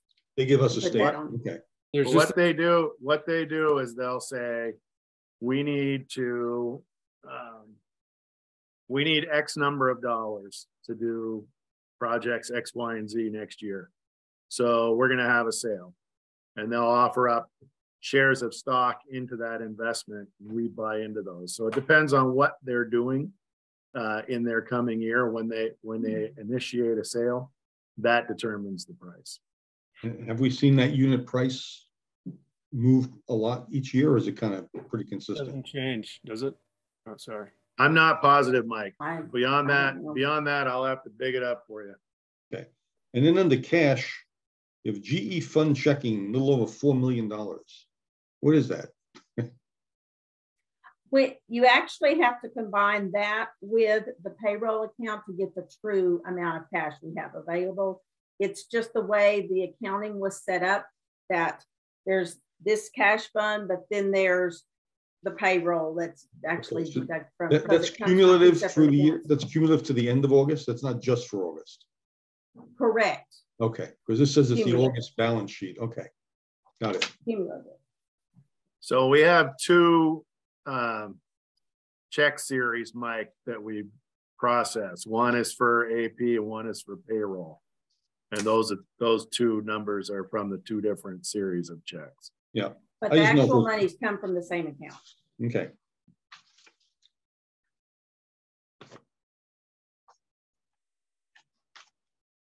That's all I had for the questions. Anybody else? Any new business? Are we finished? I can do a 5-minute or less executive session if you want it. If you'd like to. And that would be on a legal matter, the early disclosure of which would put Hardwick Electric at a disadvantage. Do we need a motion to enter? Okay. That was the motion. I seconded it. No, you have to make it because I can't make a motion. Okay, we go into executive session to discuss a legal matter, the public disclosure of which could jeopardize the discussions. And perfect. Second. Okay, so let me pause this thing. 60 seconds, we're out of here. Yeah, we're still over 2 hours though, Michael. No, Yeah, came out of yeah. executive session with no action 'Cause- taken. That's because Vince asked so many questions. Do we have a motion to adjourn? There's a motion. Second. Anybody else want a second? Second. Motion carried. We are adjourned. Okay, thank you all very much. Thank you, Okay, guys. great. Take care.